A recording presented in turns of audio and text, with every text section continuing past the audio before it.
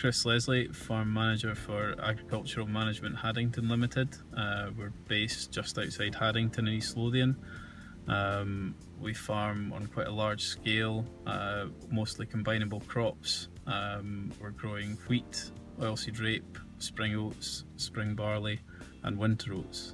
We are growing Zulu, Group 3 soft wheat. It was selected for its Septoria resistance up here in Scotland. That's our key disease, which does really hit the yields hard if it's not controlled. So this is probably the second year we've grown Zulu. The crop is after vining peas, so we're really hoping that it's going to do quite well.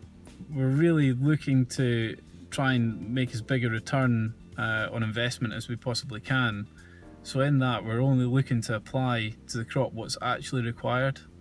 So it has to be proven in trials, both with Scottish Agronomy and NIAB TAG, that the products we use are actually of benefit to the crop to keep the yield up.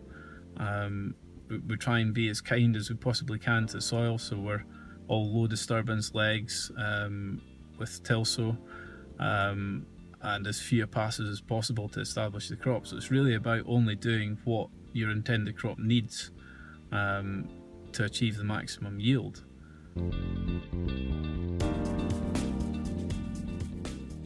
BASF. We create chemistry.